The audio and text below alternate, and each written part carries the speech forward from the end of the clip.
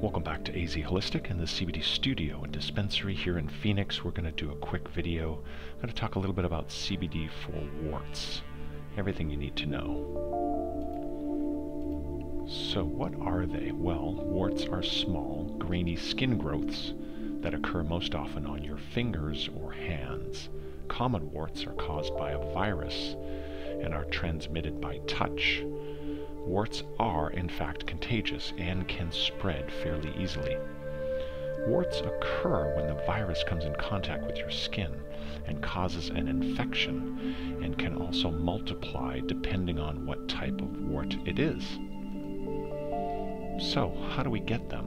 Well, warts are more likely to develop on broken skin, such as a picked hangnail or areas nicked by shaving, because the virus is able to enter the top layer of skin through scratches or cuts. Now, these small, non-cancerous growths appear when your skin is infected with one of the many viruses of HPV. The virus triggers extra cell growth, which makes the outer layer of skin thick and hard in that spot, sometimes growing into a little high pile area, as we've seen.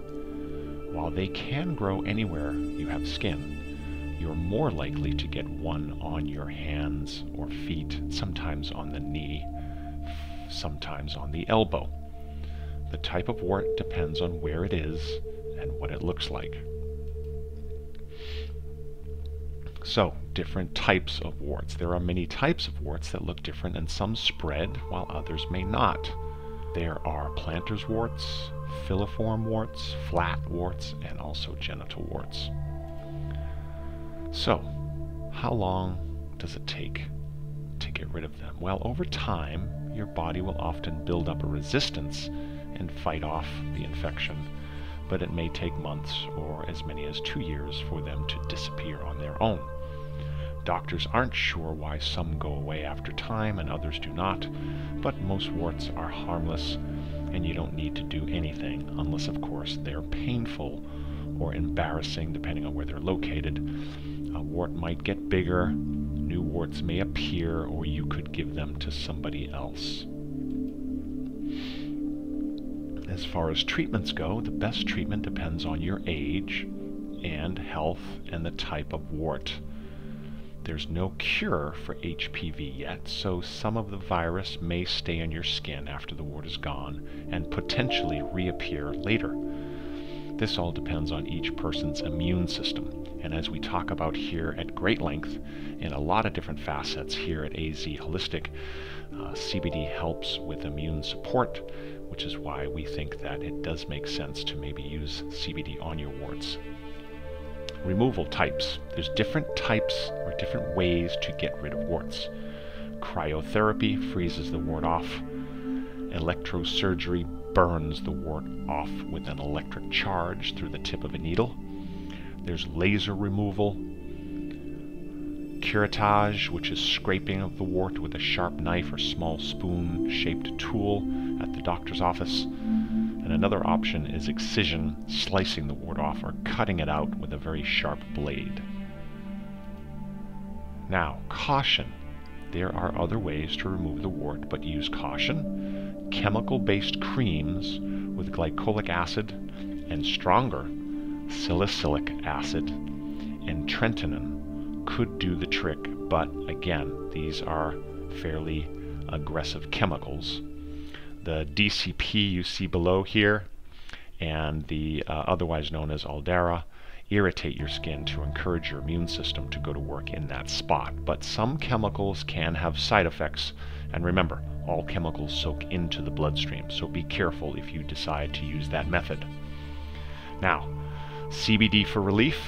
We have seen a lot of people use CBD on the warts depending on where they're located, and we've seen decent success. It doesn't go away for every person, but I would say about 70% of the people we've seen are using CBD on the wart, and it tends to go away within about 6 weeks. CBD is a natural anti-fungal and natural anti-bacterial agent, so it is an inexpensive and viable way to remove warts with no chemicals. So we would suggest clean the area well and then apply a few drops of CBD oil on your finger and rub directly onto the wart 2 to 3 times a day. Now the potency of the CBD in the bottle, the higher the better.